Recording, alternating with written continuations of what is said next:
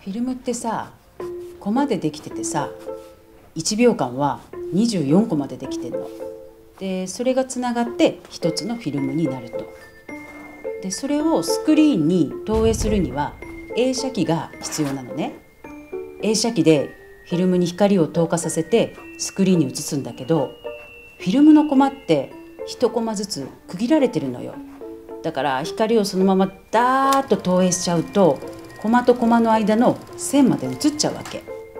だから映写機の方でその線の部分にシャッターをして光を遮らないといけないと。シャッターは切れ込みがあって扇風機みたいな感じ。扇風機の羽の間から一瞬光が出るのね。シャッターが光を通すのは羽と羽の間の部分だけだから、その一瞬の光の残像で次のコマまでつなげるわけよ。人の目って残像現象聞いたことない？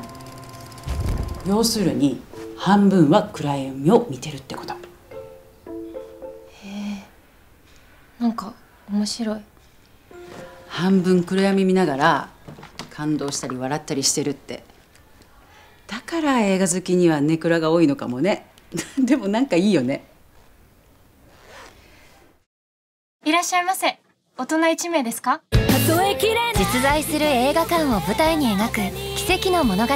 ここはまだ何も始まっていない。大切なものを守りたい。